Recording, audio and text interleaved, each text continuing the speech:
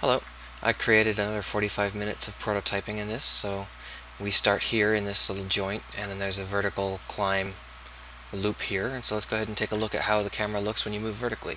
So this is me in direct control of the camera, and as you move like this, it works fine, but if you want to go vertical, like this, the camera handles that fairly well. It just decides that, oh, you want to go vertical? I guess I'll have to treat that wall as the floor then. And then when you hit the top, bounce off the surface if you'd like, bonk. But we want it to go this way.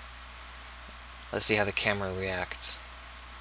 It spins to try and keep your down vaguely related to what actually is down.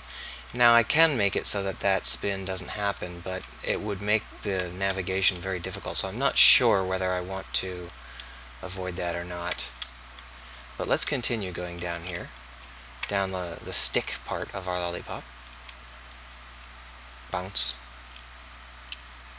Bounce. Boom.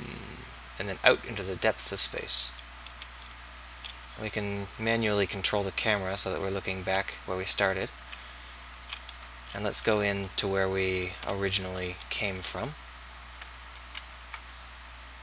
Oop. It's a little bit finicky when you first click, unfortunately. Maybe there's something wrong with that. So this is where we started, so we'll just go back in and end where we began.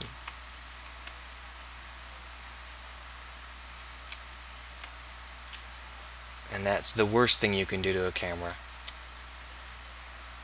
That's okay though. Anyhow, that's another 45 minutes dead.